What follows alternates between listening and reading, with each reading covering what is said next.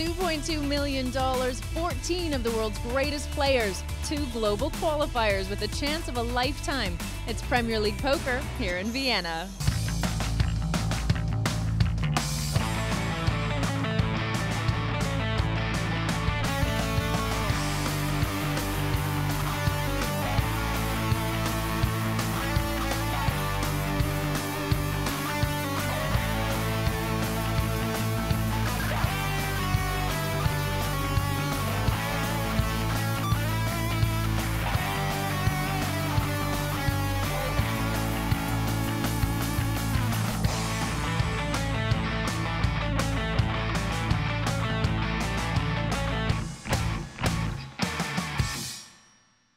This is Party Poker's Premier League Poker 5. This season we have 16 players taking to the felt. They've been divided into 2 groups and they will all battle it out in a league format in a bid to accumulate points to get them onto the final table. Both groups will play 4 matches each where they will accumulate points. The winner of each match will receive 16 points, the runner-up will get 11, then it's 8, 6, 4, 3, 2, and 0 points for coming last. After all matches have played out, the top 3 players in each group will go through to the final table. Those in 4th and 5th place in both groups will play heads up to determine who takes the last 2 spots at the final. The players in 6th, 7th, and 8th positions will be knocked out. Last time Group A played their first league match, this is how the action shaped up. Group A arrived at the casino in high spirits, all determined to win maximum points in the first league match. The first to fall was last year's runner-up, Luke Full Flush Schwartz. For being knocked out in last place, he left with 0 points. Schwartz was followed out the door by 8-time WSOP bracelet winner Eric Seidel. Alright, good luck all. Eugene Kachelov was knocked out in 6th place by the Premier League mixed game champion Andy Frankenberger. Tony G went from chip leader to the rail in 10 hands. He called Franklin's all in. That's pretty And the internet qualifier hit trips on the river. How easy is that? Well done. That's the way to do it. Sam Trickett took 4th place. He pushed all in with ace-5, and Matthew Franklin went on to knock out his 3rd victim. Good luck. The global qualifier's luck soon ran out, however. He called Phil Laak's all in, and the World Open 5 champion hit a pair of jacks. Matthew Franklin took home 8 points for his 3rd place finish. We were heads up between Phil Laak and Andy Frankenberger.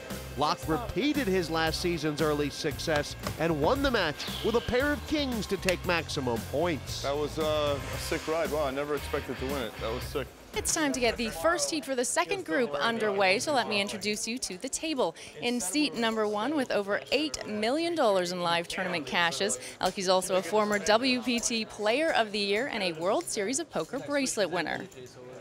In seat number 2 is Yevgeniy Timoshenko. At just 21, Yevgeniy won both the World Cup of Online Poker and the WPT Championship, and he's widely regarded as one of the best tournament players in the world.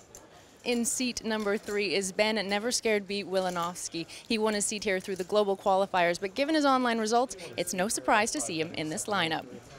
In seat number 4 is the missing Durrr Dwan.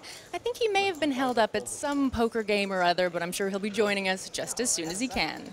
In seat number 5 is Vanessa Selbst. She won the 2010 Partouche Poker Tour main event. She also performed the incredible feat of winning back-to-back NAPT Mohegan Sun main event titles. In seat number 6 is one of the most famous players in the game. He always draws a crowd when he's playing the biggest games in the world, both live and online. It's Patrik Antonius. In seat number 7 is Daniel Jungleman Cates, an online poker superstar who also crushes at the highest games online. And in seat number 8, it's Scott Seiver. He won the Season 9 WPT World Championship. He also has a bracelet himself, and he's a very likable guy. He wanted me to add that. And getting the game started, let's go over to your hosts, Jesse May and Phil Laak. Group B kicks off today. What a great Premier League it's been so far, and I'm here with a man who's all smiles because he's the current Group A leader, Phil Laak. Now, Phil, you've had so much success in the Premier League. In the Premier League Poker 4, you were the league standings winner. There's a lot of newbies here in Group B. Guys, they're great players. They've never played the Premier League before. What might they do? What might they not know about the Premier League format? I don't know. I think the key thing to remember is if you're focused on accumulating points more than winning your heat, you're almost better off in some ways because the points are so huge and getting to the final table is so massive that just focusing on first through third, I think, is the way to handle these things. Not like, I got to win, whatever. It's nice to win, but you can't win until you get in the final three anyways. Now, of all the big names, perhaps Tom Dwan, the biggest name in Group B, but he's had some travel issues. In fact, right now, as we speak, he's speeding in a plane across Hong Kong. The guy's nuts. I mean, it's the classic gambler paradigm. You're leaving one game that's too good to go to another game that might be good. You're like, what's going on? But this is a little different because he actually pre-shipped the 125K. And he's still like, you know, it's like, and it's a little different. Until his plane lands, until he gets here, he'll be getting blinded off. So we'll see how that affects things. Yeah, yep, that's crazy. They are all great players, and we'll see who takes the lead when Group B kicks off. I want a 3-bet, but I feel a 4-bet coming from Tom. I heard I'm not supposed to make friends at the table. The whole time they were calling you incompetent. I thought they were calling you incontinent. He doesn't know his own strength. You gotta stand up for yourself, you know, in this world. That's the way to do it. The character, the banter, the action of Group A has now given way to a whole new kind of fun. 8 players in Group B sitting down, and Phil Laak. This is a different sort of Group B. I call this kind of sick. A lot of the sickest players in poker, perhaps, might be around this table. Right, I think I have to agree with you. 7 raise, 5,000. Very slidey table. All the players really have their own story, their own claims to fame. I mean, you look at Elky there. You know, Elky's not just the coolest guy in France. I mean, he is the coolest poker player in the world. And his results in every format, just so incredible. Yep.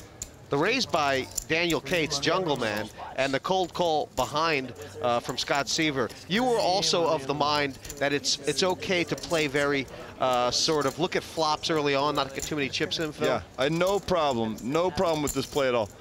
Like, he can fold or call, whatever. I mean, when the stacks are this deep, you really don't have to do anything.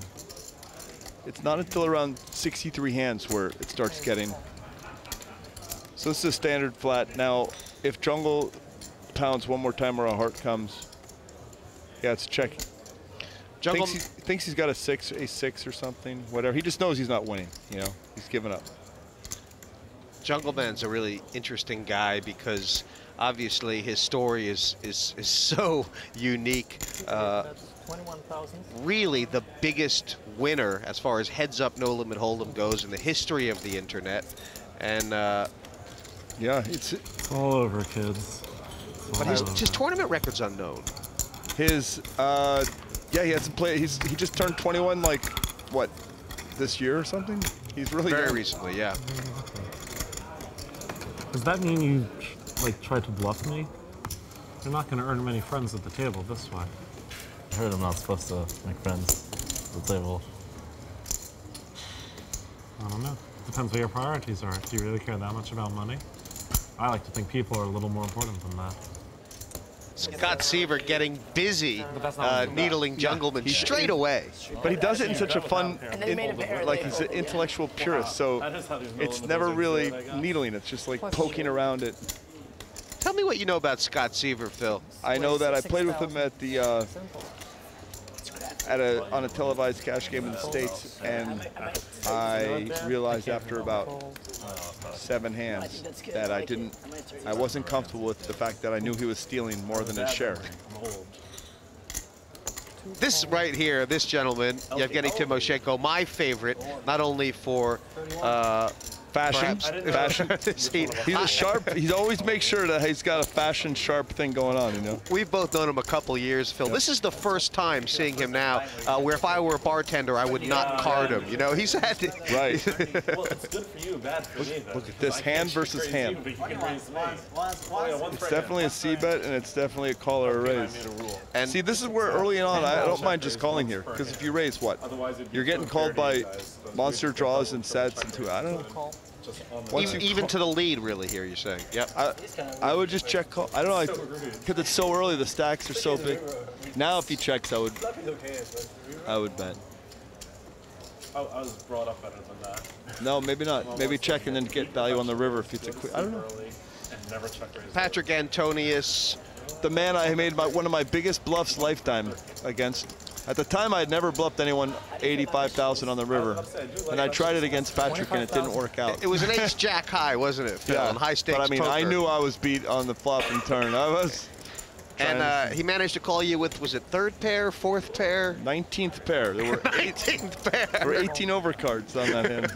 And he's amazing. I mean, for a long time, really, they said second best player in the world for sure, right? You know, behind Phil Ivey only. Now what's going to happen is we're going to get a check here, and he's going to hope his hand is good. Hope like maybe ace-10 of diamonds. Or, sorry, ace-10 of hearts, or I don't know. Those are the kind of guys we've got, the kind of lineup. Antonius and Timoshenko staring him down. I think if you value betting here or checking is fine. I'm good either way. It's just so painful when you bet and get raised. He knows he's winning if he bets and gets called. Yeah, that's fine play. And that's definitely the kind of play that has sort of this overall big picture view of what it means. Let me hang out and wait till it's four-handed, three-handed before anything sick really happens. Getting points is so big. I'm so sure you guys were chopping. Yeah, getting points, right not dying.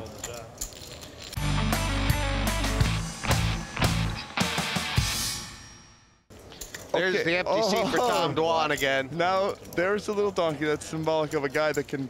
Anyone who's going to put up 125,000 and then just kind of not show up gets to have a donkey sit in his seat until he shows up.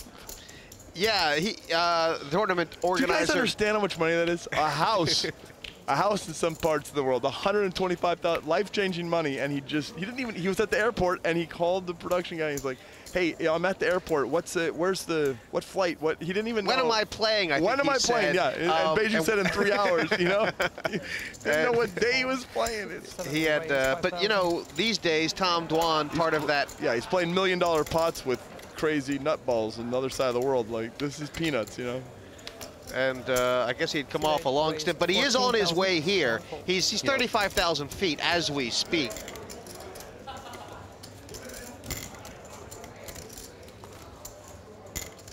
We've had it open from Cates, a 3-bet on the button from Seiver, and now Yevgeniy Timoshenko with the jacks and the big blind has to decide a big decision. How light is Seiver? How light is Cates? By the way, people will think I'm sick, because I would raise with a 5-8 of diamonds where Seiver is, but I might fold jacks here, because it has gone raise, re-raise.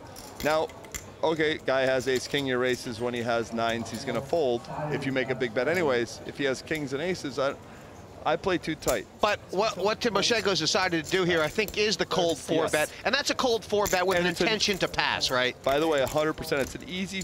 I actually like the call. He's got 300,000. It's only 20,000 or whatever to call. The problem is sometimes he's going to have to fold the best hand. I wanted him to take 2 minutes longer there. I was about to say, but I was thinking about what you said. I was about to call the clock. Felt out of my element putting that in so quickly. You've never seen raised then 3-bet before? Was a new spot for you? You didn't know what to do? By the way, Phil, there is a thing, and Seiver started early. It started in Premier League, the Mixed Game Championships.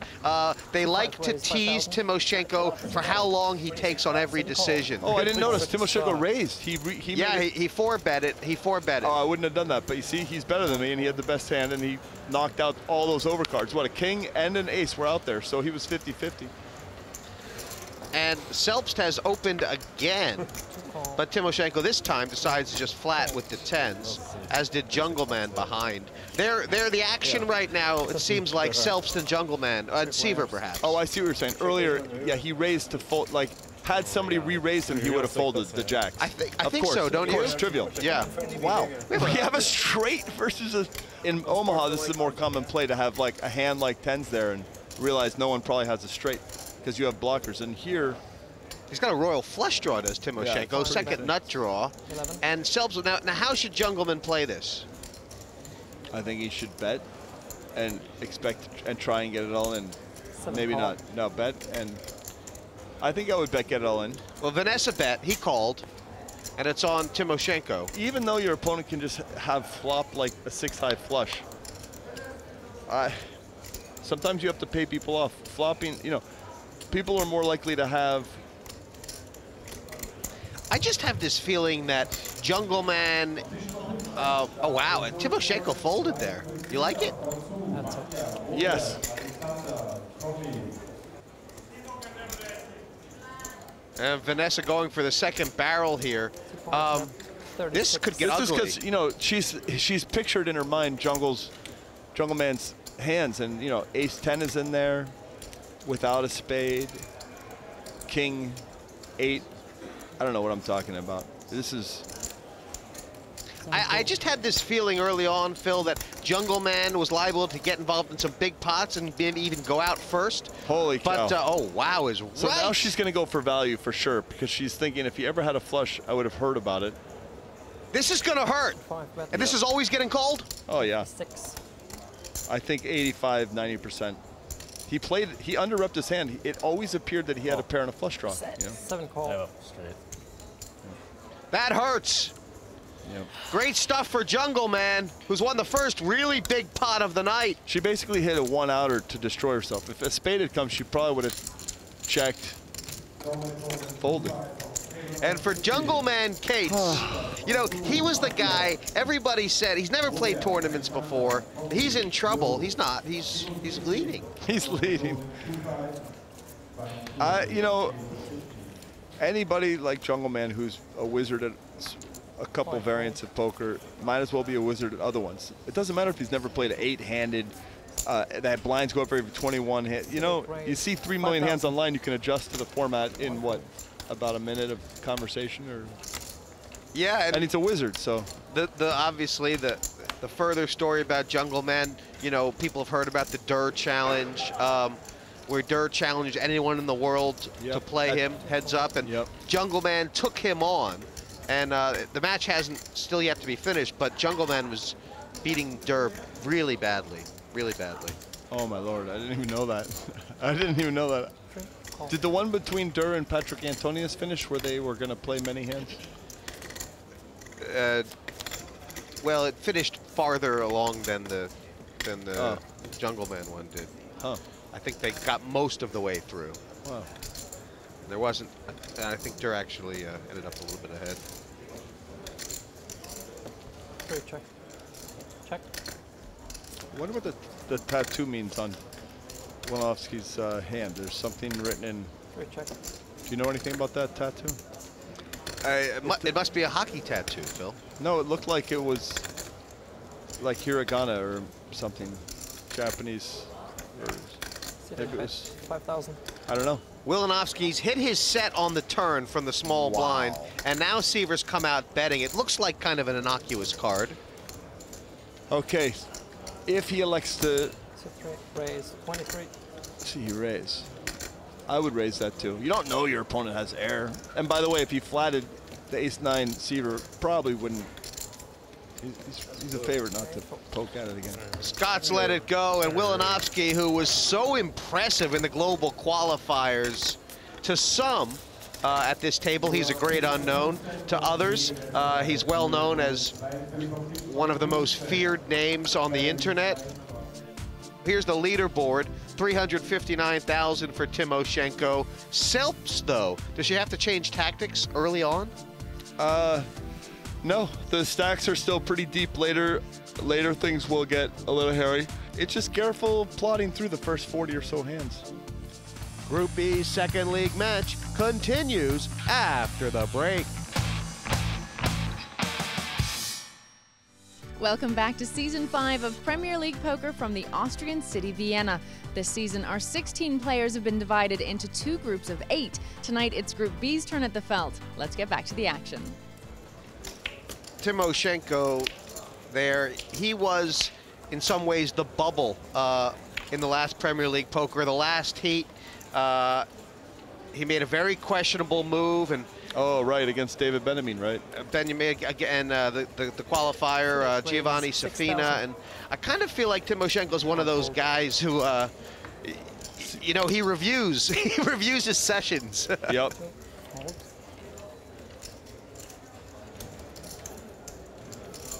So Seiver has the pocket 5s.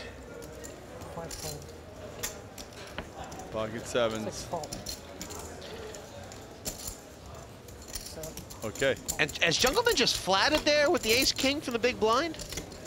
I don't mind this play. I've done it a few times myself. It's balanced. He thinks he's winning though some of the time with this is the I had to fold some ace kings. It's tough when you play it like this, but when you hit big, you can just really do some damage. 13,000. Yeah, really. I mean, we're going to see so many interesting hands. You know, players playing hands deceptively, and Antonius making a fold there with the best hand. Jungleman, wow, they really just gave it up for Seiver. Some of the things that people don't see, like, okay, so ace king, you can take particularly weird lines later in the hand. You can actually turn a hand where you should have raised pre-flop into a bluff. You know, Phil, you're one of the most emotional guys on the table. You kind of let it all hang out. Here we have, there's got to be 4 of the most emotionless players in all of poker. You know, between like... Yeah, when they play, they stay continuously in the zone. I can be in and out of hands, like, and sometimes during a hand I slip and talk too much, but I definitely have more fun talking. Antonius, for instance, I mean, he's like very stoic. Yeah, like an ice man. Seiver's our best luck for, if we can get some talking chips for Seiver. He just needs to win a big pot. Because he's so sharp. You know? 16. And I know, because you were there, if we think about the opening match. Antonius just owned a soul there. He had 9-6 of spades, which, by the way, again, is a hand. Not the best hand, but it's a playable hand, and he just re-raised, figuring out that it's really hard when you know people are going to re-raise their sharp. You just kind of, to defend against that is to play tight. It hurts to play tight though, but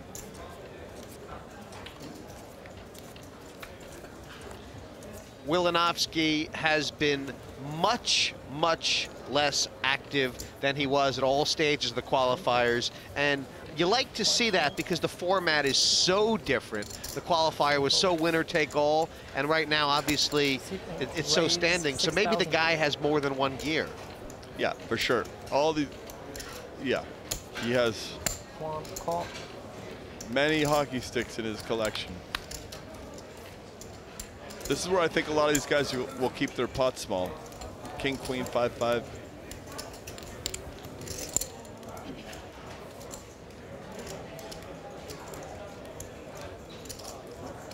One check. Today bet 4,000. Now, is it weak for Elky just to have checked and folded here? No, that's what he done. No, he has a lot of chips. You know, he's getting that c-bet if he hits a 5 or on some other flops. And no, that's just the standard.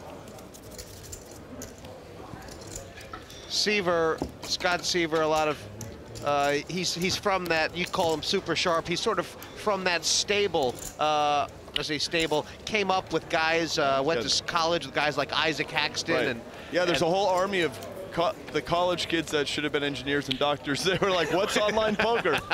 And 2 weeks later, they were getting straight Fs, and their parents were wondering what happened to my son or daughter, you know? I mean, you know, they talk about the big brain drain in America. Here's part of the brain drain. They're going to Vienna, Austria with money that they won from... Yeah, the science race that, you know, now some of the developing nations, you know, have all the super sharp guys. And this is what's happened to the American clever guys from Brown. They should have been doctors, and now they're playing poker. The good thing about most poker players is if they're really sharp and they get a lot of money, they almost all invariably find good things to do with their life and the world and charities and stuff like that. They're a great, smart group of people that know it's not all about, you know. Couple of interesting inflections on this flop. Antonius raised, and you had the 9s and the 10s in the big blind. They both just flatted. And I like this flat from all players. If I had a pair, I would flat. If I had an ace, I would flat. That ace now makes 10s and 9s feel like they might be winning. It also makes Antonius's check look genius-like, doesn't it? Yep.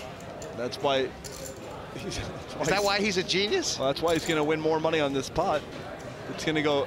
My guess is it's going to go bet, call, fold. Oh, is it Wilinofsky? Wilinofsky's got the He tens. might call. He's going to probably. It's going to come call, if I had to guess.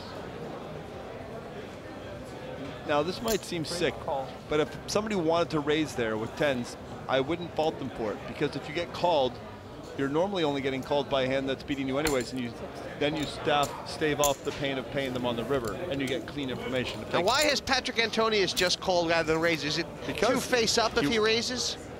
Because there's straights on the board where somebody would flat, and there are better aces, and there's full houses, and it went bet call. When you overcall, you have to have. Now nines doesn't think he's winning. Tens thinks I might be winning, but I'm probably losing to Antonius's flush draw, like king five of clubs or something. And he's just going to say, okay, yeah, he wins. Funny little pot, 51,000 though. They'll want all the information. Show them round the table. Nines, tens. There's the goods. Yep. And he got the max. I mean, he really did. If he bets the flop, he gets called in one spot, the next guy folds. And if you bet there and some guy raises, you just feel the pain. Antonius there. I guess one of the things that people always like to find out, you know, it's such an overused term. He's a great player. He's a world-class player. But what separates when you have all those guys like we have here? You know, is Antonius, if he's head and shoulders above the rest of them, when are we going to find out? Actually, I don't think he's head and shoulders above the rest of them. I believe if anyone is better than anyone at this table, that it's not tremendously more than the next guy. Because remember, this isn't $500,000, you know, 200, 400 deep stack poker. This is somewhat deepish at the beginning, but ultimately it's a sit and go with, you know, these guys play for more. I don't know. He's good, but they're all good. I mean, that like you feel like it could look. be I came out saying Vanessa was going to win because she came off the booth flow. If you come off the booth, you're in the zone. You know, like that's 2% right there, maybe. I don't know, but I really think they all understand this format pretty solid. I don't. And yet you've played five Premier League heats in your life, and you've won 4 of them, Phil. Yeah, well, accidents happen. You know, it's like. Give me 4,000 from his stack, come on. No, believe me, if he calls, he wins this hand. If he takes that. No way. Oh, maybe. Probably. Ace deuce probably wins. Everyone's basically in it from 7 to 1. Everyone's kind of still in it. But Vanessa's kind of got some work now to do. Jungleman obviously has played very few tournaments, but he said, I'm the favorite here. Did he say that? Yeah. I mean, he has, as a lot of these guys do, a big ego. And maybe this is his time to prove it.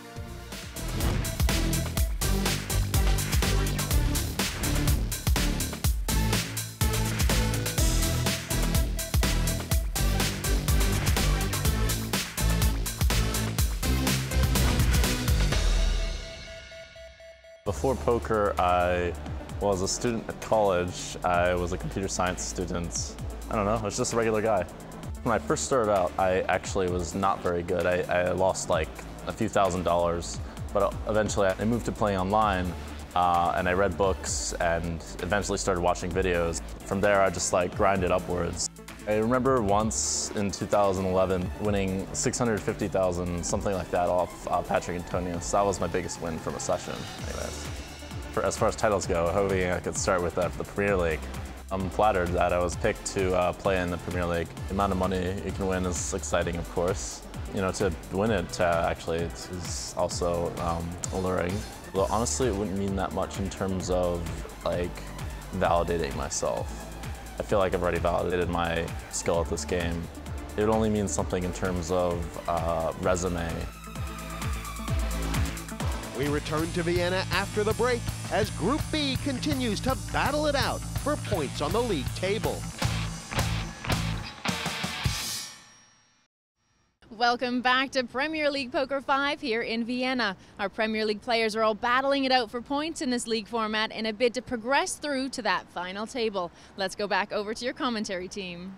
Tom Dwan, Phil Laak, has actually played pretty good this first level. He's in 5th place, hasn't lost many chips. It's been a solid level for the Donkey. I'm so impressed. Only 9,000. Yeah, he's doing good. He's a favorite. He's probably, I'll tell you this, if he could just miss 63 hands, he'd be a favorite to come in. He wouldn't come in last. Somebody will be out before then. I mean, you know, what I think is quite amusing is that having obviously seen Tom Dwan play this format several times, and you know, you always think to yourself, if there's one thing that you would change about the way he approaches this sit and go, it's just that he shouldn't dump his stack, half his stack off in the first level when the blinds are low. This is perfect for him. Right. You know what I mean? He's defended against his only leak. Exactly. Which is playing too many hands early on because he knows he has $1 million pots to deal with somewhere else in the world. I mean, you know, Dwan may just take a plane trip or a helicopter ride every league match from now on for the first 3 levels. That's up.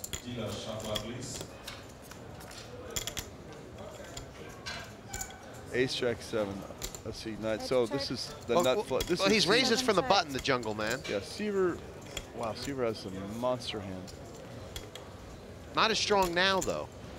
And remember, these kind of flops that come with all these overcards, when you raise and the guy calls, sometimes psychologically you're anchored with, I'm losing. So if you don't connect, you see how good he is? He just doesn't, there's just too many combinations of, he has nothing, the guy called the flop. People sometimes think, I'll shut down on the turn if he calls too much. But the first bet can sometimes give you enough of it. Super focused, super intense. All I know is that you forgot your roots, and I think it's going to cost you. It already has cost me. It's cost me my dignity. Maybe not. Yeah, I do feel bad for Vanessa Selbst. You can hear her voice is gone. I've just been talking with her. She's been in the box for the Group A, and it just, we petered her out. I think I asked her too many questions, Phil. Maybe, I don't know, but there was some exciting hands, and so there was some. Maybe. There's a lot to talk about. She did. We could say it's your fault because you made her yell and scream. I can't wait to watch that. Oh, poker's so much fun. She did say several times, "Forgive me, Phil, but I have to yell right now." He's not allowed to check raise me twice, right? Look at this. The fact that he's check raised me once, I mean, he's not allowed to do it again. Real hand versus real hand. I assume he's not. We should make a side bet on how Dwan playing more hands than any one of us for this hit. Even though he missed the first 2 levels. I like this check behind. It's total pot control maneuvering. And he'll probably just check again. And I love the way some of the craziest players and most aggressive players in the world have managed to keep being aggressive, Phil, without risking too many chips, right? Yep. Wow, he's checked it twice now. I would check the turn too, and I would check the river. He'll be betting the river, surely. I was ready for my speech after he checks here to say how I had a new plan to not get check raised. Because I feel like you're getting called with only hands that really can beat you. But I never listened to my own advice. What's a hand that would call? See, I don't like this. You can get bluffed off a hand, and you can't get called by, who's going to call with ace-8? Are you calling with ace-8? I would just fold. I mean, I would just check it. Pull back and check raise. I know what you're saying. He might know, by the way. Sometimes I know I can't lose the pot, and I don't want, but I bet just to, I don't want to show the hand. Like if he doesn't bet there, he has to show everyone, hey, look, I had the top pair and I checked it. You know what I'm saying? So he's defending against that. That's a play. Yeah, and just kind of showing this guy that, you know, you're not going to give him, you're going to give him a couple free cards. They're not all going to be free. Yep. I love that Dwan is just, he's playing just so stable and predictable. It's very rare to see Tom Dwan not get involved in any pots, you know? I mean, it's the perfect partnership, Dwan and the donkey. Yeah. You know, he should send the donkey ahead. For the first 42 hands. Just the first 3 levels. And also in the cash games, you know, send the donkey ahead for the first 5-6 hours. Right, you know, while everyone's getting steamed up. Lock up the seat, establish an image, and then Dwan can come in. You know, the donkey doesn't like flying on the plane. The donkey doesn't like first class. The donkey doesn't like Asian food. By the way, I like raising better than calling, but I don't mind just folding, you know? Well, Selbst is under, I mean, she's under so much pressure right now, and Yevgeniy has to know it, that, I mean, if he was to re-raise here, no matter what he has, she has to put her whole stack in and risk going out. Yeah, but in his mind, he's just visualizing that she has a hand. Because she would be and so by the way, crazy. he doesn't have a hand. Ace-9, I would rather have 9-6 of clubs than Ace-9 offsuit. Do you know what I'm saying? Can't just steal that blind all day. I mean, it's not even fair. No. I finally get position on like the person you want that position on, and then he's not even here, so it's really just like dead blinds. Like, just have my blinds here. Just take them. Just take them. I can't have that. No. How happening? How buzzing is the Montesino Casino on a late night? You 3-bet, and then I 4-bet. Yep. And then we'll just do the opposite. It's so nice being in Vienna, Austria. I haven't been here in over 10 years. I don't know. It's a beautiful town. I don't like this game. So this year they don't have a commentary, what's it called, a green room. In many of these things, when you're watching at home, the friends of the players are in another room watching it happen in real time. And for this match, the only two people in real time are Jesse and myself watching this. You're saying the green room's the box? No, no, in the olden days they had the box plus the green room. True. Remember? But there is a blog. Yeah, the blog comes out. On the breaks they will look, and about, you know, a lot of the hands are shown. Half, something like half.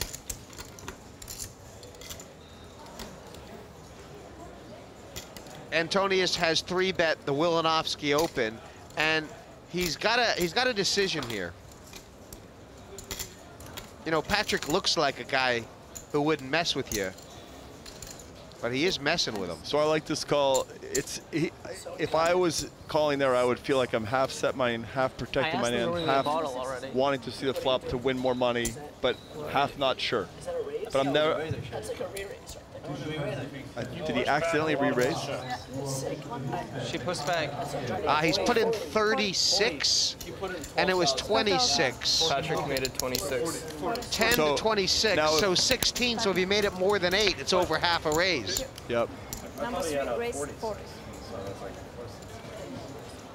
I think he put in. So they're ruling it a min raise. Yep. All in. That opened the door for the all-in. Wow.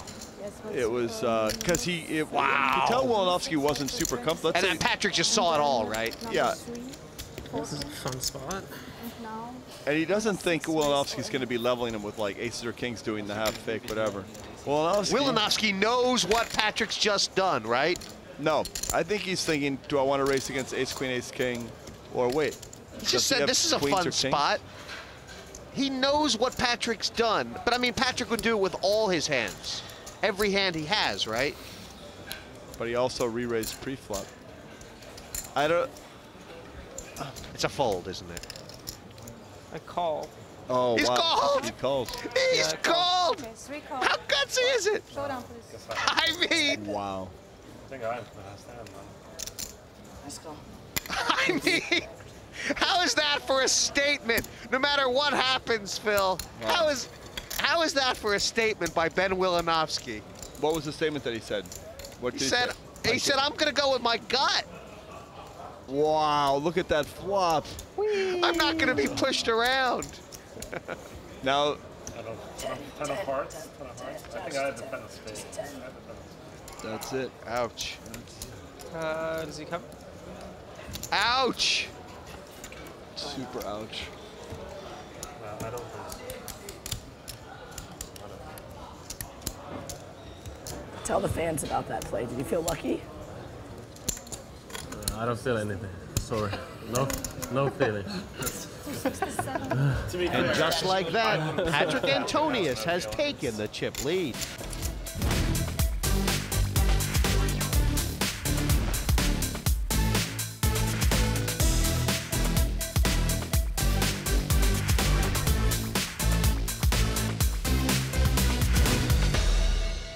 I've always liked card games, but poker is something a little bit different, where you can win without having any hands. You can find your ways to buy some pots, and it's a lot of adrenaline, a lot of excitement when you play. It gives you a lot of kind of different kind of emotions. My reputation, as other people.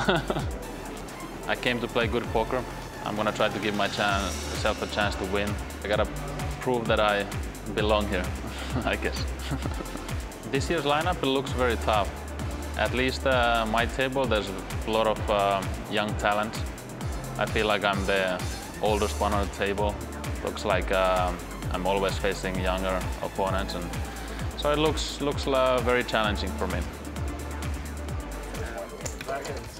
Wilinofsky's sitting there stunned because he knows, like, I don't want to say that's his Premier League, but Luke Schwartz is moping around like he just, you know, lost his lunch. I mean, Wilinofsky, the bagel, disastrous. Yeah. And there, Tom Dwan standing has just improved. Oh, Tom Dwan's played great. I mean, but what a weird hand. That's just such a, like, on a weird little wrinkle from trying to call, and then he did the right thing. The patient was a success. The operation success, patient died. He's like, okay, so let me get it. So you don't think that Wilinofsky has made a real strong shout out to this entire field? He mistakenly got max EV out of the hand and then died, you know?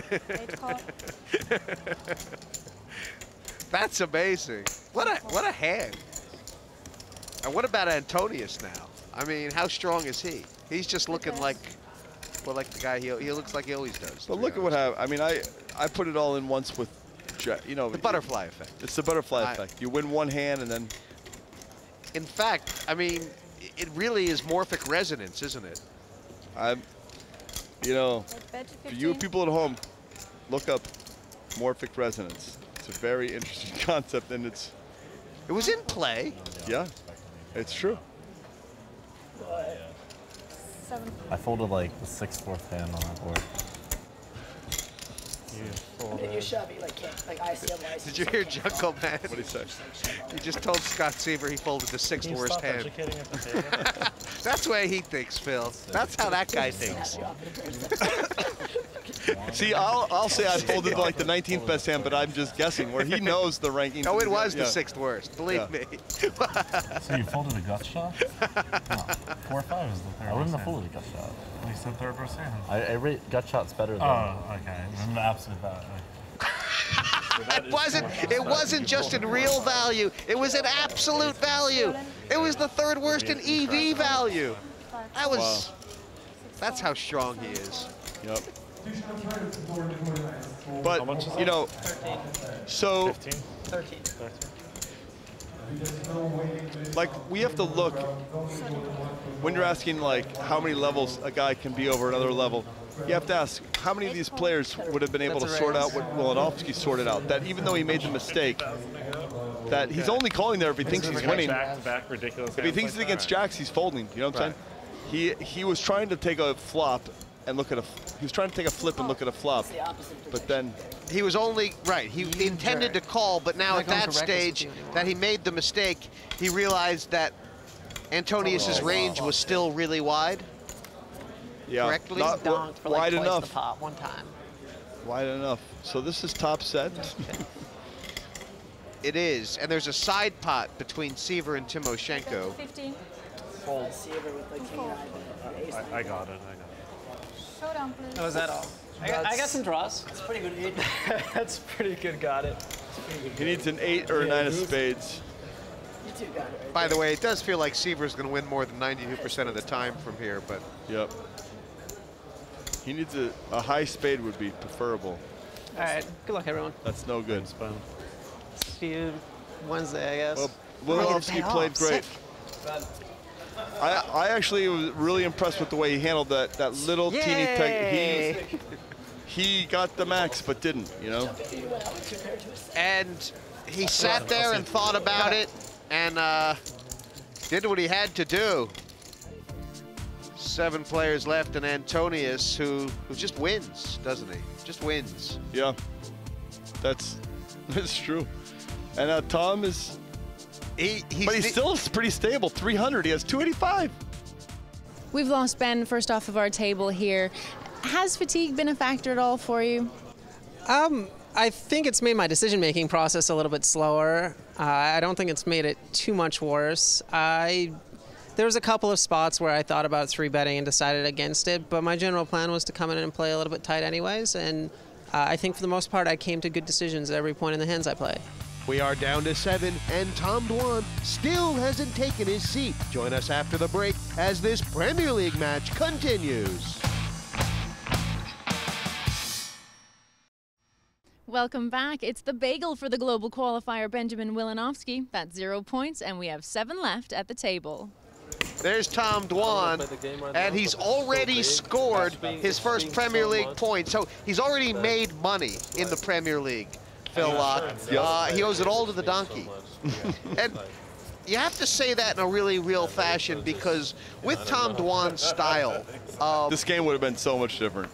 I mean, the butterfly effect, the actual winner is going to be changed because he's not here.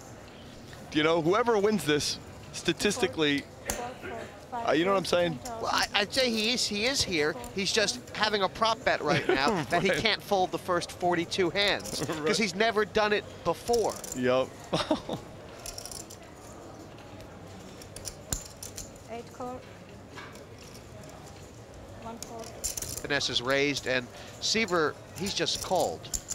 Yeah, and I love that play with ace-jack. Ace-jack is a strong hand, but when you raise for value and you get re-raised, it just shrinks. Because if you're getting bluffed, you feel sick, you don't want to call, and if they have a better hand, they just have a better hand.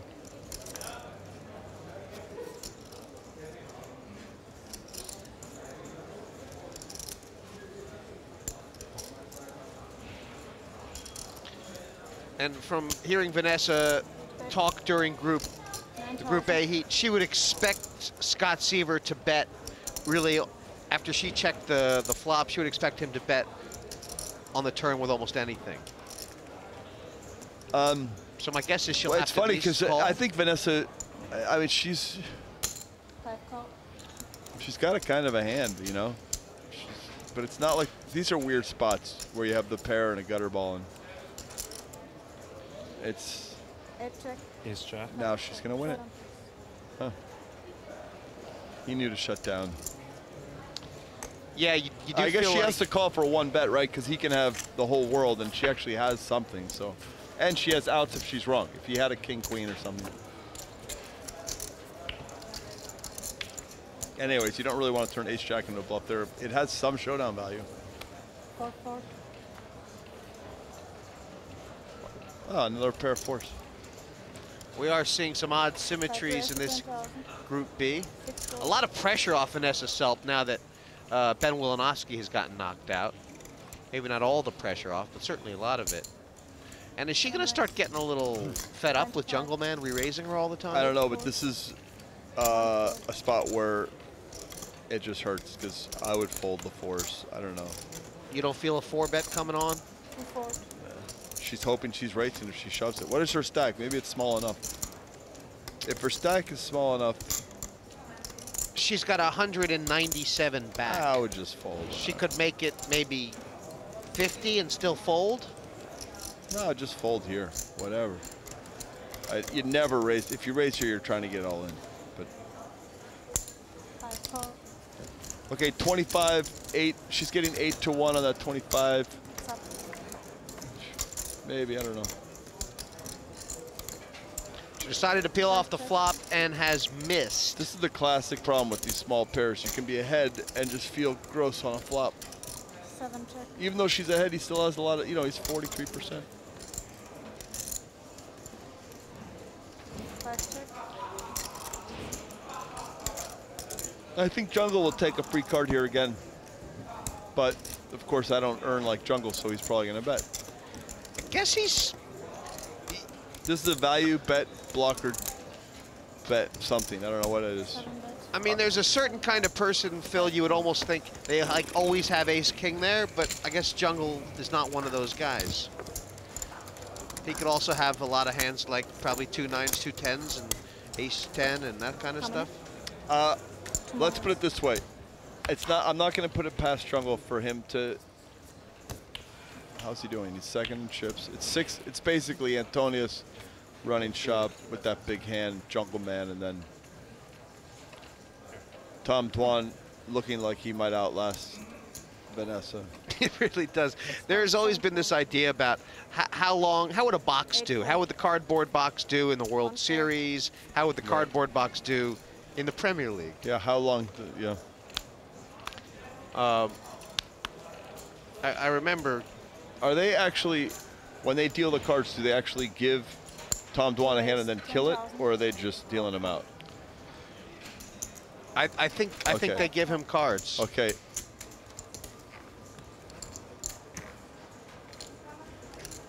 You need to see his cards. I want to see his cards. I knew you were going to say that. I knew you were going to say that, Phil. No, I'm not asking for the cards to be shown to the public as if it's an interesting thing or whatever, but for my own like little wrinkles. You need to see them. I just want to point out to the audience when he has aces or something like that. I know. You need to see them. Okay, let the dealer know that the cards are supposed to go over Tom Dwan's things and they're supposed to be registered because it's poker. He's entitled to those hands, and I want to play fantasy poker. Like, what if he has ace kings and somebody has aces? It'll be like, we'll be like, wow, look at that, he's a genius for not being here. Well, 2 levels are finished. Phil Laak, looking at those numbers there, obviously Dwan, 0-0, he hasn't played a hand. But for Elky, are you surprised that he's the tightest player at the table by a long way? No, I'm not. And the reason why is he probably subscribes to a theory which I subscribe to, which is absolute. You want to play vacuum tight for the first 63 hands, I believe. When you come into a pot, you come in with a raise. But putting chips into the pot, you're supposed to be a little reluctant. So 3 and 6,000. This is kind of where it could start to hurt the donkey style. 8-4. And start to really impact 1-4. his ability. Now, 9,000 around. Now the donkey's playing too tight. Now the donkey is suddenly playing too tight. But, wow, so they're really finishing. I thought they were only doing 2 rounds. They're doing more. They're going into round level 3 now, huh? The players have. This is now going to cost, yeah, let's see. And this is going to make it so much more dramatic. Because the people are trying to get points, and there's Tom Dwan just getting his points. Right. You know? And, there's actually a statement to be made here, which is that everyone seems to agree that folding for the first 42 hands is fine. But now, level 3, it's different. Yeah, now you have to start getting involved. The blinds are real. You have to stay ahead of the curve. And I'd like to predict that Tom Dwan and the donkey actually do well during level 3. Right. Well, it's, let's see, how many people are out right now?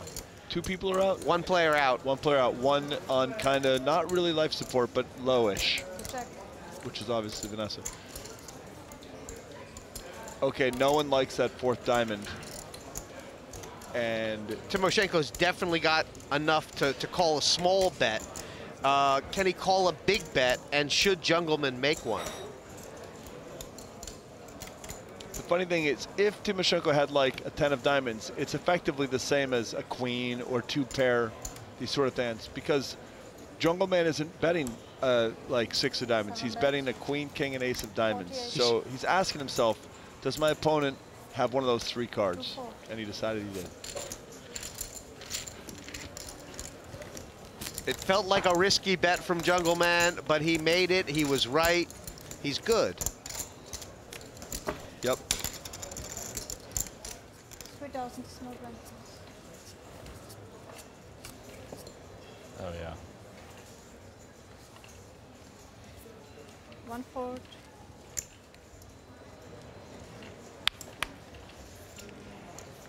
2-4. 4-4. 5-4. You know, people think, oh, it's 6-handed or whatever, 8-7, you got to play. But, you know, you have time to kind of wait for hands. Even, I don't mind that 8-7 fold at all. I do that stuff sometimes. I like the king-7 raise. I like the queen-7 defend. These are, I think, more standard plays because you're towards the end of the action. There's such an interesting sort of philosophical question that Wilinofsky has to ask himself about his play versus the donkeys. Wow. You know what I'm saying. He's wishing he arrived tomorrow. But you know what I'm saying.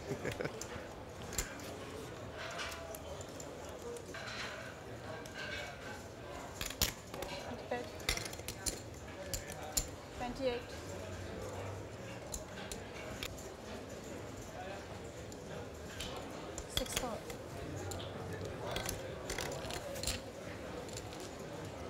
Antonius checked the flop and Seiver value bet his air on the turn and got there. Right. And I mean, Antonius had him exactly where he wanted him. And now the tables have turned. And of course, Antonius just flats because, you know, it's king with no kicker. It's winning a lot, but if you raise, it's losing to all the hands that can call a raise. Let's put it that way. So you really don't want to raise. It's really going to be interesting now to see how Antonius deals with the river bet. 58. You know, we saw a hand earlier against Selbst where Seiver shut down on the river after bluffing the turn, right? And Antonius obviously saw that hand. Yep, good fold, Patrik.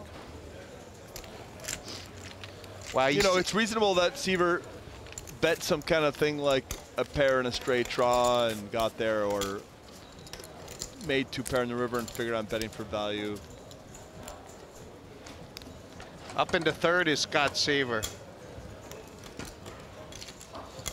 When you do a play like you don't raise and you just flat, your opponent, this is why I don't mind flatting sometimes with the larger hands without a kicker, because you still have the door open to maybe steal the pot later when you find out, wow, top pair is no good. But look, I can rep this or rep that. You have now like an extra little branch you can go to occasionally. And most of the time you're just getting bets from a guy that is firing with no way to win, you know? That happens a lot. 8 raise. 13. 1 4.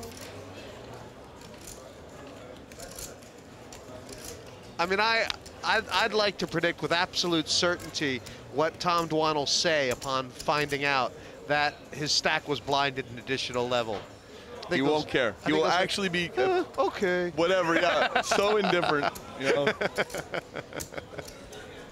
In his mind, he's thinking, well, even if I come in last place here, I can still win the event, you know. There's 3 more heats, so. Seiver's raised this from the cutoff spot. Timoshenko has flatted from the small blind. Check. 8 check. And wow, now it's a pair and a straight draw versus the better pair. I think it's going to go check from, it might go bet, check, I guess. These guys are, they love to get the money in pre-flop and then just kind of play patsy. Well, they all love their post-flop games. This is actually a value bet turn bluff because, 11. and it's going to be a call, trivial call. It's a value bet bluff, blocker, something. I don't know what the hell it was, but he knows he's beat when the guy calls. Oh, it went check. What? Check, bet call. Bet call, right. And Seiver, who was talking a lot early, has now sort of just gotten down to his game, and he's been really making some moves, making some money, and playing a lot of pots, Phil. Yeah, I wish like Elky or somebody was seated to his left or right. I mean, right now, effectively, Elky is on his left, but it's on the other side of the table. Jungleman isn't as talkative as Elky. I think, I mean, Timoshenko, I think if Timoshenko or Elky were next to Seiver, there'd be more chit-chat. And I think same with Vanessa, except she's losing, so she doesn't have the vibe to talk. You know what I'm saying? That's why it's kind of quiet, because the people that normally would chat it up a little bit are on the other sides of the table. So Seiver's forced to just play. Yep. Jungleman, 15. I like the king-jack call. It's a big hand, but it's like that classic thing. If I raise, I'm only getting action from hands. I mean, Elky's played so few hands, you have to raise the eyebrows when he calls, right? Right, you know he's got a hand, like ace-4 of spades, pocket sevens, king-jack of clubs.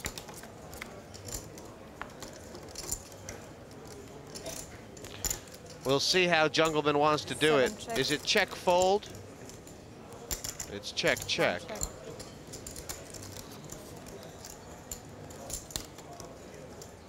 Okay, so now Elky knows he's ahead. He's probably just going to check call. Like, if he bets there, even though he knows he's ahead, it's just too much. He's too vulnerable.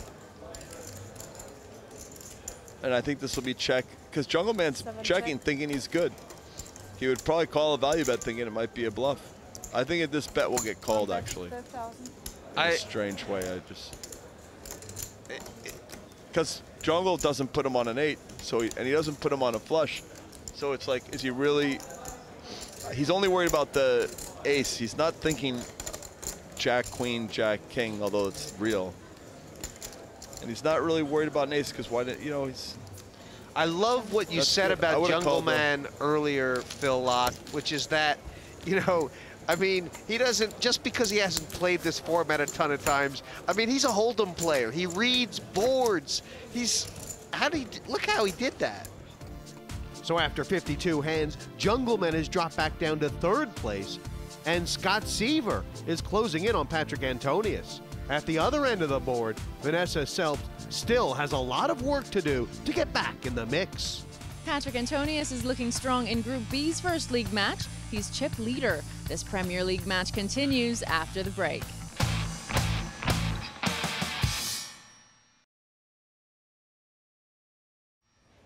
Welcome back to Montesino in Vienna for Premier League Poker 5.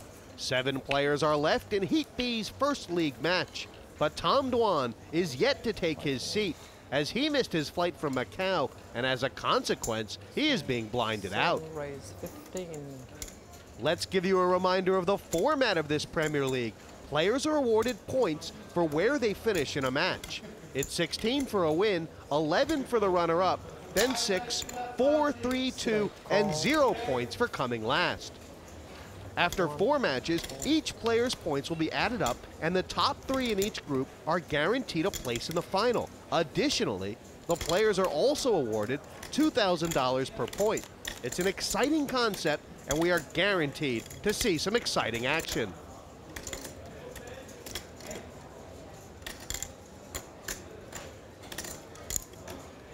Jungleman's flopped the nuts. And it's a little bit disguised, isn't it? Because he's raised in kind of middle position and gotten flatted by Scott Seiver. Right. And Seiver has a real hand. Daniel's like, how can I get value if I... He's just hoping that his opponent has a hand. And luckily, Seiver has something of a hand. The default play here, obviously, is to call, which Seiver has done. I guess it gets a little interesting on the turn. Yeah, he hopes, he doesn't want to roll a 10 or a king off the board. Queen, there's this, now the flush has appeared, and he has no draw to a flush, and all he has is a straight draw with now the 3rd pair, so. And I mean, Jungleman's not exactly, you know, getting all the hands that that are calling him. He's not beating all of them anymore. So this is he's gonna bet for value, and I mean, I think it's gonna be fold because how can I win? If it was a queen of clubs, we might get a call. But the flush, in addition, it's just too much. Well, 83,000 in the pot, and Jungleman's bet 62. It's a serious bet, and it means that if Seiver wants to do anything about this, he's gonna have to invest even more serious money. Yep. He knows his opponent can have hands like king of diamonds, 10 of clubs, or, you know, it's not unreasonable to think he could have. Yeah, I think I don't know. I would still fold though, because you don't want to be putting in 80 dimes on a draw or whatever it is, 60. Remember, you only start with 300. You jiggle it up, fine. He thought about it, yeah, but he let it go.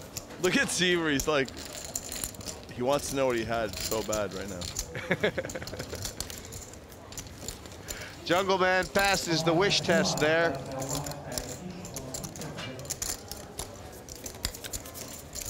Jungleman would have gotten, I mean, if a low card peels off, a low non-diamond or a king or a 10, Jungleman's just gonna really whack Seiver there. See, it's funny because Seiver thinks he's running unlucky that a queen of diamonds came, but it saved him. So sometimes, you know, when you have a flush and you don't get there, you think, oh damn, but the other guy had the nut flush, and you actually ran good by not getting it.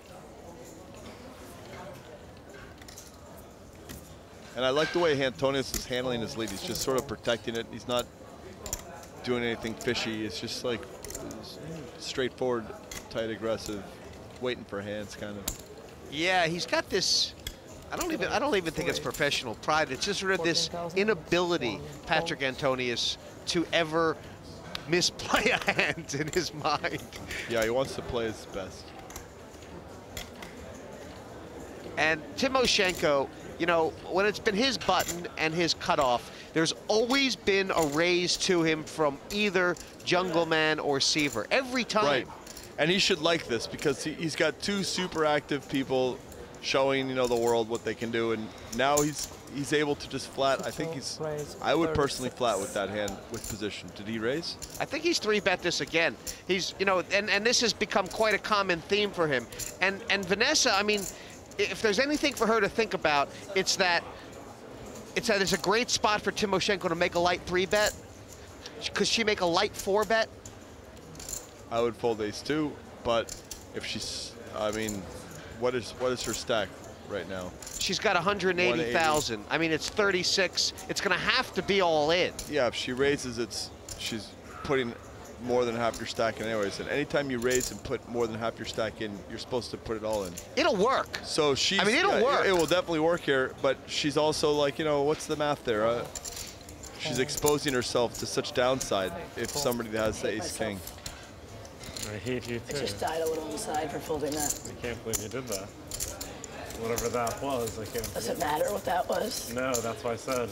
Too much time in the box. She's tired because of her. I think the fear of giving too much equity to the donkey if she gets called. Middle, right? Yeah, there's a lot of equity there. The donkey gets tons of equity. Yeah, if he just goes she moves up. all in. Such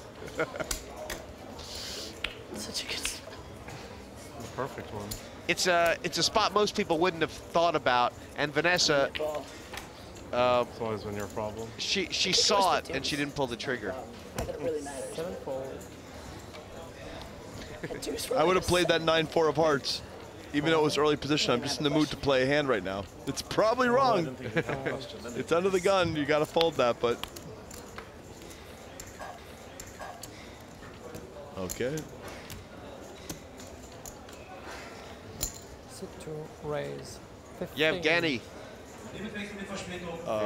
She does a great thing. She folds. Fold. She's really remonstrating. She's demonstratively. Remonstrative. Demonstratively something. Remonstrative. What's it? She's right, demonstratively remonstrating herself. Remonstrating. I don't know that I've heard the word remonstrating till today. I'm going to expand my vocabulary, please. I'm going to venture a guess that may not be pronounced like that. Oh, it's probably a word. My vocabulary's got a lot of holes to fill in.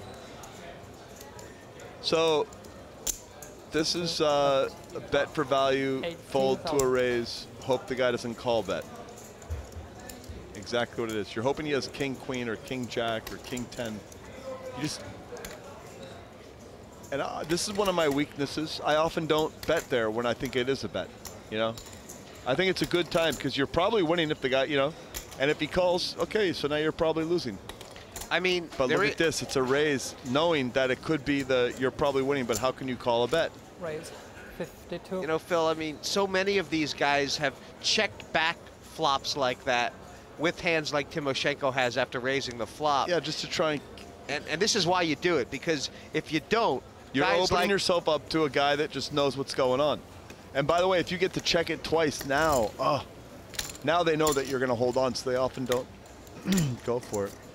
Well, kudos to Patrik. He knew what was going on, and he took it one level deeper. You know what I'm saying? Like, instead of just folding, knowing that the guy, you know, like that time that was trick it value bet the 8 or the 9, and I had kind of like two fours, and I called. I can turn the 4s into a check raise bluff sometimes there. Once I know, I don't know. You know, it's like that kind of thing. Same branch.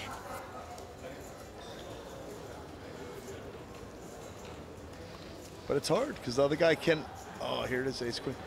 Antonius is just, he's really good. Yep. He's really good. And yet, obviously, Wilinofsky will be somewhere thinking about what could have been. Yep.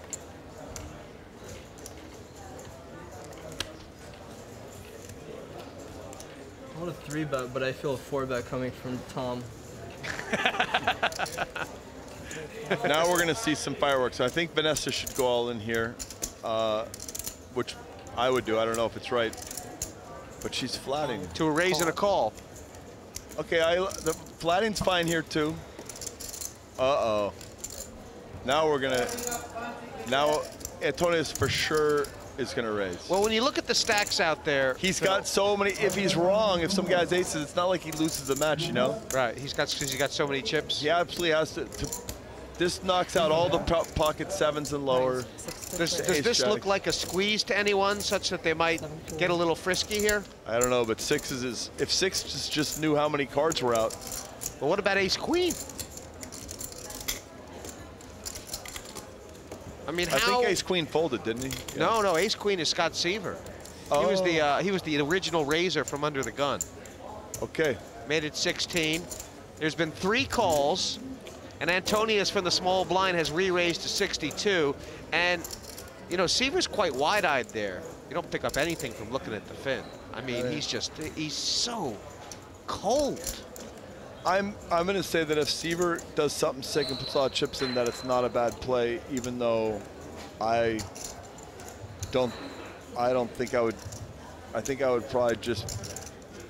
I think it's wrong to just snap fold, and that's what I often do here. At least okay. But you like. That's what I would do. I like the fold, but I'm never going to blame a guy for not believing him. You know, Selbst saying obviously not as good as the ace queen, but difference is she doesn't have as many chips. Yeah, she can only go all in now. I think this is and there's nobody behind her. Yeah, but that's the thing. The thing's arguing for a call is nobody's behind me. But in the end, it is just king high. You kind of feel like. Funny thing is, I would be out. Like if I had king queen there, I might have just jammed it. I probably had the best hand. I probably had the best hand, I said. Here he is, his stats.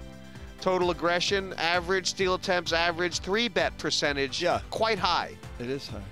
Higher than Sam Trickett's percentage in Group A, which was the highest out of all players in Group A. It's weird. Those numbers are higher than what it felt like as I was watching it. So, you know, he did his aggression sneakily, too.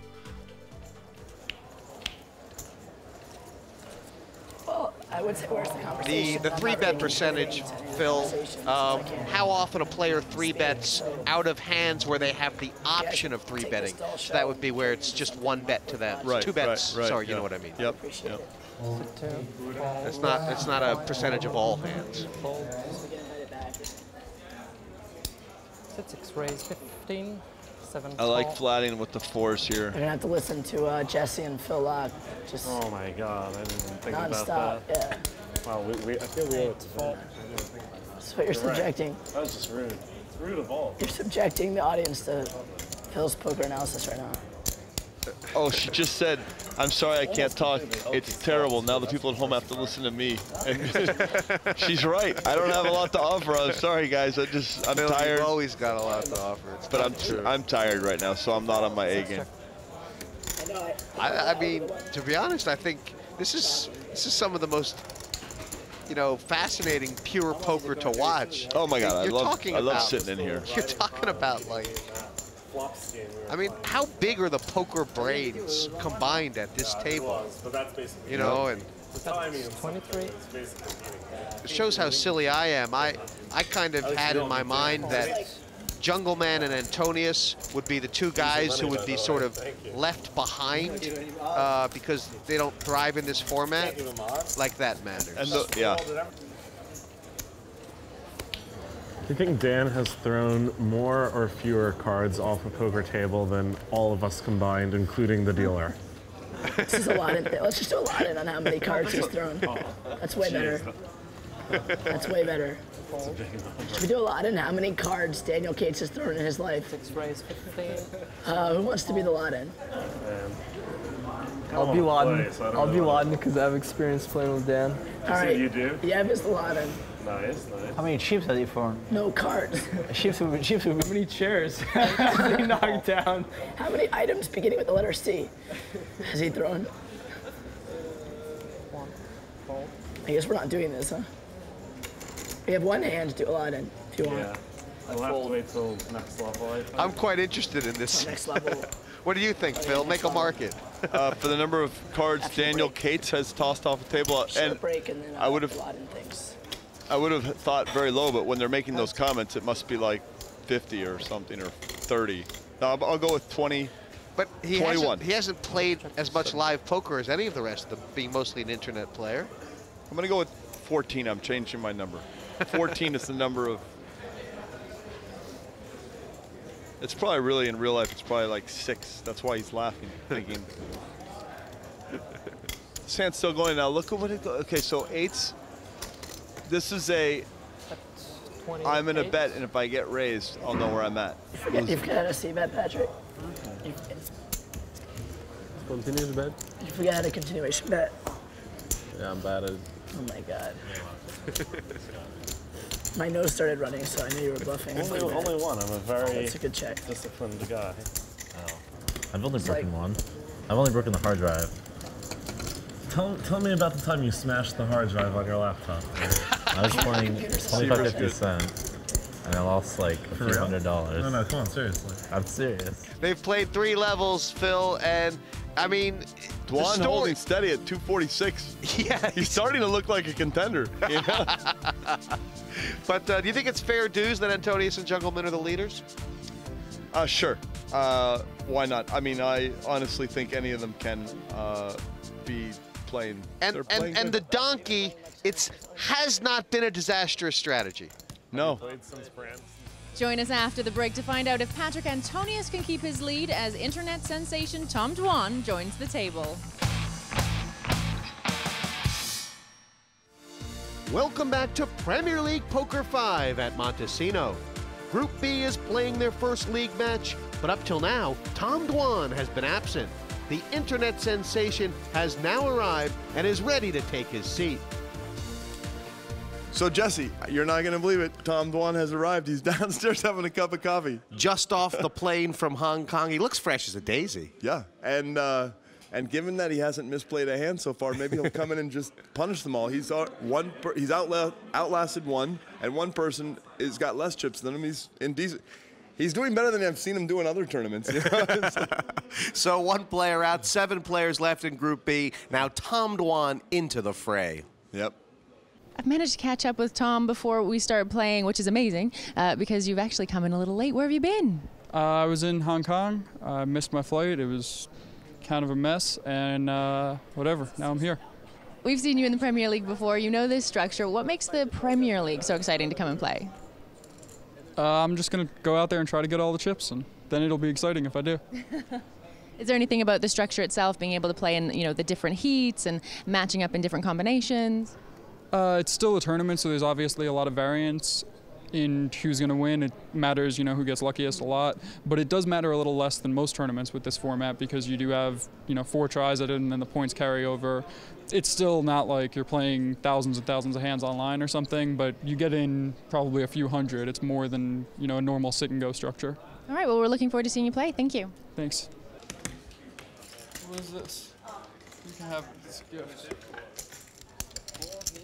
Yeah, 4 of them. Lines now 5 and 10. Phil, something about the magic of Tom Dwan. Even though these other players in the heat, they were kind of a little grumbly, when's Dwan going to get here, this and that. They love having him. They do. He talks, he's chatty, he's smart, he can... It's going to be one a day. And he's such a special guy. You talk about all the top players in the world. There's them, and then there's Tom Dwan, the man of mystery, the ultimate degen, the guy who will play anyone. The guy who will be in the wrong country. Comes in, hasn't played a hand, starts with the needle. Now we know how the donkey would have played this hand. Yeah. 24. 5 raised to 24. Dwan not wasting any time. And he shouldn't. I mean, that's an opening hand every day of the week. 5 4.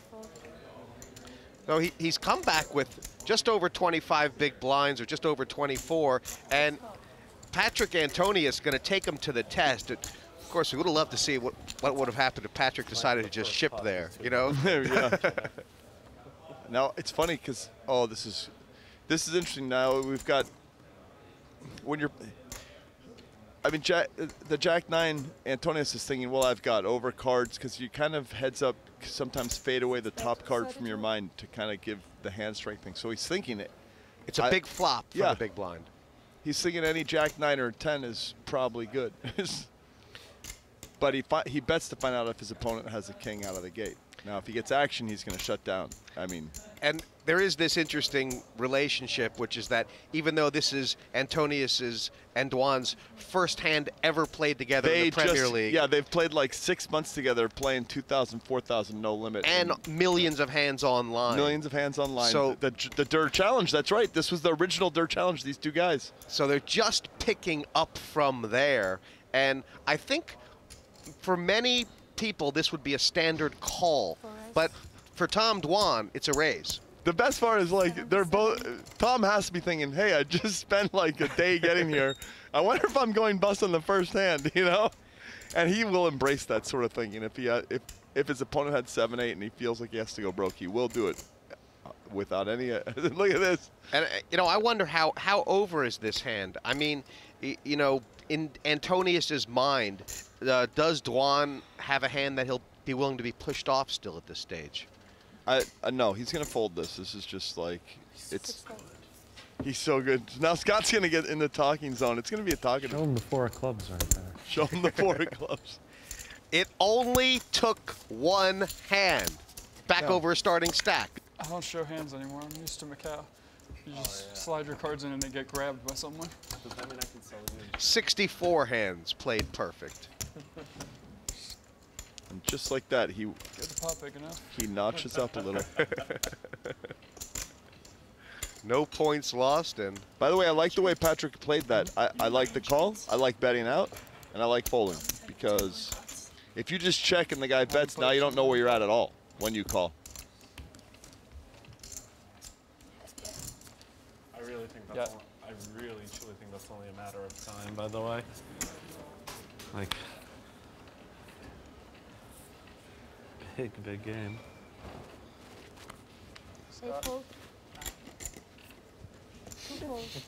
Elky, you know, he obviously didn't get many hands and didn't play many hands in the first 3 levels, but we know that'll change. Yep. A little piece out there. Yeah. Of course. Have Peter and Shadow been out there too? Yeah, they came back. 3 raise 22.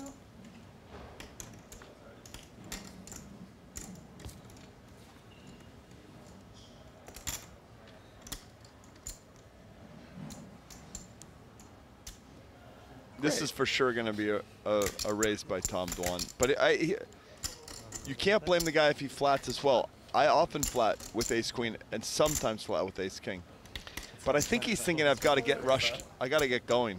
Well, there's also a great dynamic, isn't there, that, you know, they didn't see the last hand, which was Tom Dwan's first hand, and he raised. Now he's re-raised again. It looks like, to all these players, like he might just be getting busy. I mean, Selbst is... She was halfway to the cold 4-bet shove. I did it with the 10 jack. Sometimes it's right, but when it goes raise, it's hard. If it goes raise, it's different. Can't go all in on this. Call. I cannot go all in on him, but I can go all in on you. How have the two of them been doing? Her voice is gone, Vanessa Selbst, and a shame because she loves talking. She's a great talker. She's had that weapon taken away from her.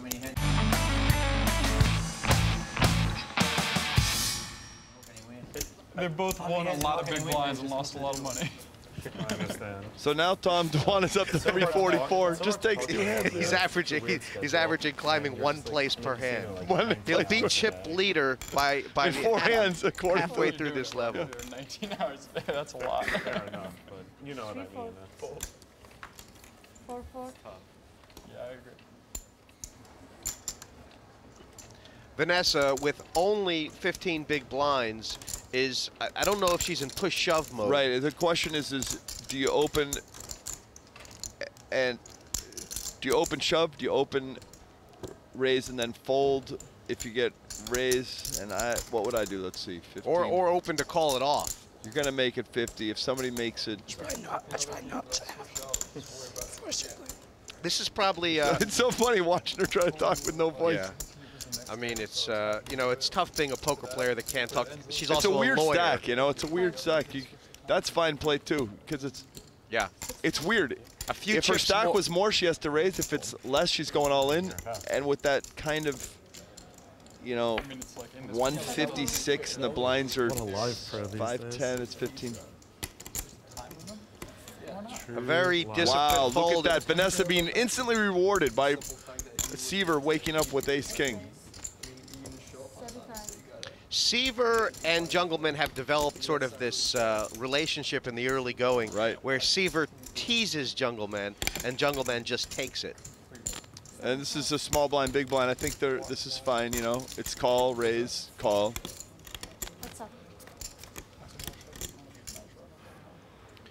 That flop is both. That hits everyone. But, you know, Jungleman knows that it... Wow, and Seiver's check behind. That's going to prevent, I think, either player from going broke at this stage. It will be either check, bet, or bet, call, or... I think you just got to call here. You're only losing, really, essentially, to a queen. And when the second queen arrives, remember the chance your opponent has that queen to start goes down, actually. If that makes any sense. It's just harder for him to have the queen. It's really a bet on the large side here. 50,000. Now this pot 170,000. Both of them have they've got about the same stacks. Only got a few back. That's funny because now Jungleman is thinking, well, I beat any, like, you know, like if my opponent had ace 4 of spades, I've now passed that hand, etc. But my guess is he's gonna just check, give up, only because that's what I would do. But I don't know how Jungle thinks, you know. I mean, it's a weird way for Scott Seiver to play the ace-king. Yeah, he's super under-repping the hand, and when you do that, you're gonna have to make scarier, less information-rich calls, because the person's more likely to aggress against you if you never expose the power of your hand, you know?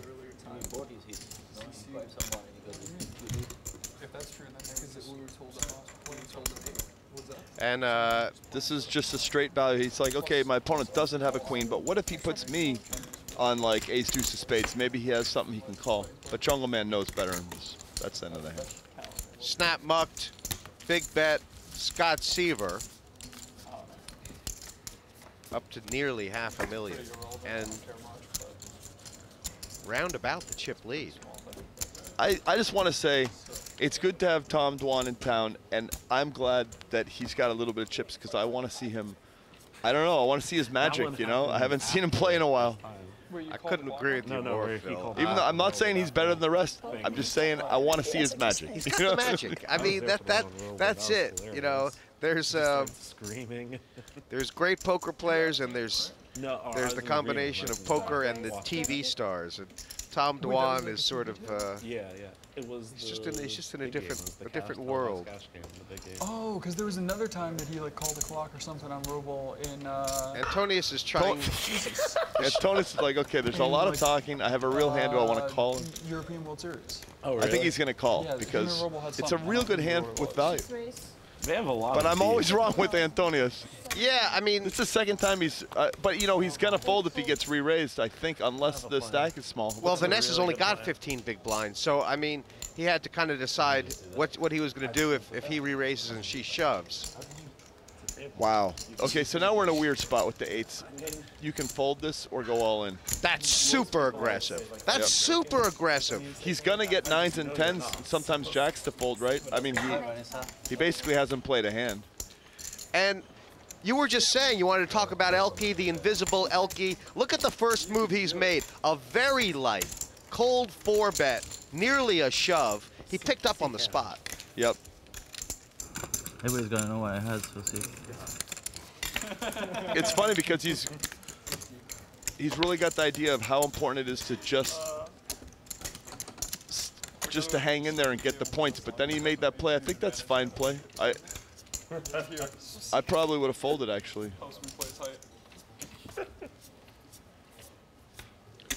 But look at how good it is when you can get a guy that has EV equal to you to just fold. It's huge. Those chips are not yours.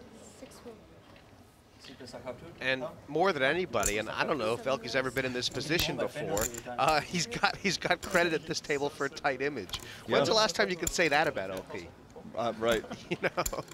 I just made 5K. Oh, yeah, so let's go from the go. It was super satisfying. There's kind of an idea that the guys aren't deep enough to be sort of calling with small pairs and that kind of thing. The Seiver thinks different from behind. No, I think this is a. And are you guys talking about Star? I mean, I'm calling with 7s and up, maybe even 4s. I mean, yeah. The thing is, you're putting in 23. You have 4. They have 400. Blinds are 5 Maybe and it's 10. not a call. I would call though. Because the thing is that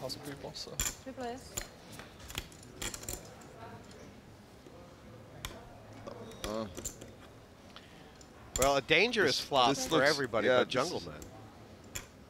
These flops are gross. If like Seiver had he had jacks or something, this is just where you have to lose a bunch. And luckily he has the underpair, so he doesn't have to lose that much.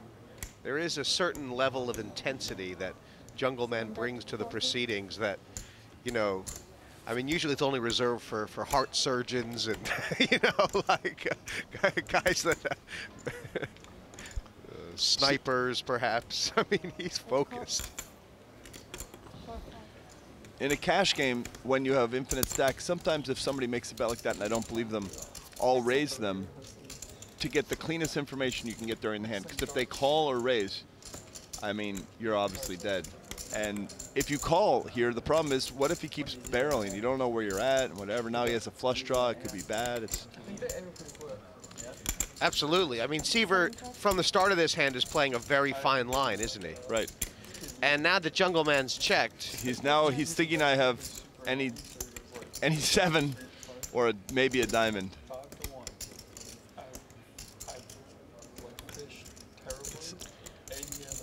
I wonder, I mean, it's obviously time for Jungleman to make a value bet, but I wonder if Seiver thinks this is a line Jungleman could be taking just with air here. It is, but it's going to be hard because Jungleman might value bet a king-jack here because it's hard for his opponent to have an ace. And from Jungleman's point of view, what is he trying to get called by? I don't know. This is like, I don't know.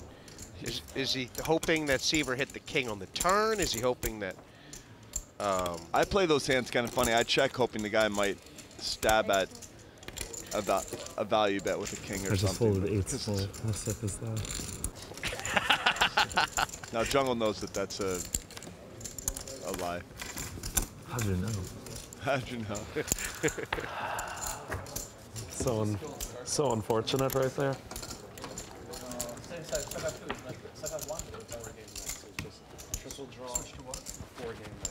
Selbst. Yeah, 121. That's it. So you think she's down to almost an open shoving stack in a sense? 1545. If somebody raises, she's got to go all in her fold. And if she opens, I think. I don't know. I think she can raise normal with her super big hands. For PLO and 1-2 with a 700 button. Maybe go all in with like the ace-6 and ace-10 kind of thing. No cap. So she's quite confident in her abilities with this size stack. Now she's for sure shipping here. Yeah. I mean. This is kind of automatic, given how often Scott Seiver's been opening under the gun, right? Yep. And it would be this is just a snap call race. Let's see. And a race for Vanessa Selbst, huge. 12 bigs. Got the tee going there. It was 8 hours in the box. That's what did her in during Group A. Watching you, Phil. Doing some goofball stuff. Oh, that's not a good start. Turn and river to come, or Selbst is going to be on 2 points. These chairs by standing up, she's trying. I mean, from a TV standpoint, it's good because you get to film scenes of people leaving on tilt, but... See you tonight. Later. 2 points for Selbst. On the other end of the coin, Scott Seiver starting to pile the chips on here. And look, and now we're definitely going to see. Yeah, you were humming around the words "table captain." We're going to really see that now. He's got position on Antonius and Jungleman. He's going to abuse them if he can. Next time we see who takes down maximum points in Group B's first league match here in Vienna. Sorry, give me 1 second to think about how the hell this little tournament plays. This is the first time I've ever heard Tom Dwan be excited about the chance of folding. That's not a good start. 1,000 at a time. Yep. Grinding it up. That's the way to do it.